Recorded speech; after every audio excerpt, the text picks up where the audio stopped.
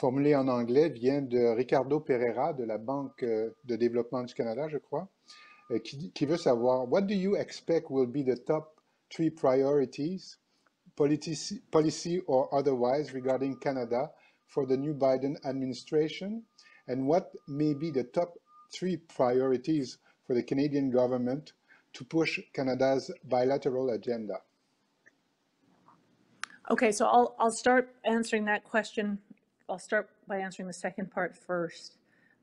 Canada's priorities in the United States are governed by Canada's priorities writ large. So Canada's priorities writ large are fighting the coronavirus, sustaining and moving towards economic recovery, and therefore our first and second priorities, wherever we are across the world, relate to advancing those priorities. So for sure, maintaining strong relationships with the incoming administration with respect to the international aspects of managing coronavirus, the border, supply chains, PPE trade, international cooperation on vaccine development and distribution will be, very top of the list for us and for the Americans.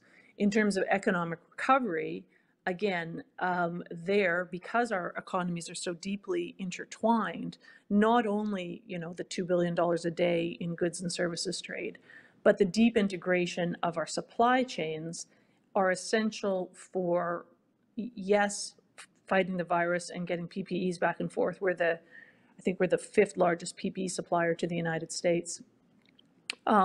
So, immediately making sure that continues. But then also, as we were discussing earlier, making sure that in implementing domestic economic recovery plans, we do not